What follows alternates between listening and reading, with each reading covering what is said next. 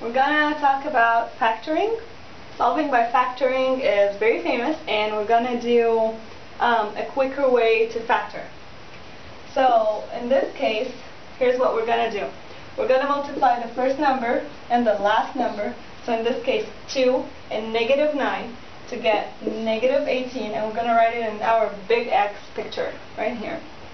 Then the coefficient of X is -3, and I wrote it on the bottom. And we're going to think of two numbers that multiply to -18 but add to -3. In this case, the numbers are -6 times 3. -6 times 3 is -18. -6 plus 3 is -3. And this is what we're going to do. We're going to open two parentheses.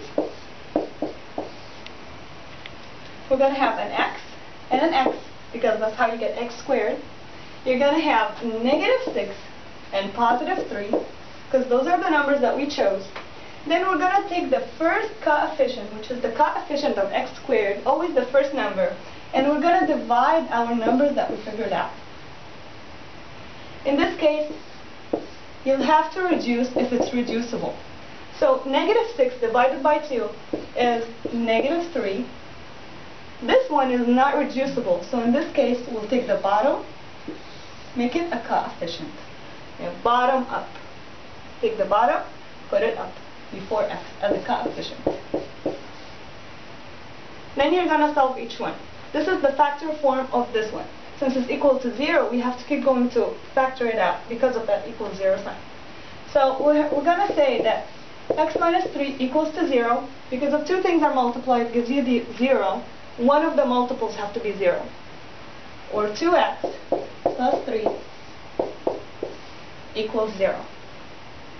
By adding 3 to both sides, you would figure out that x equals 3. By subtracting 3 from both sides in this one, you would have 2x equals -3. Dividing by 2 would get you a final answer, -3 over 2. So you have two answers.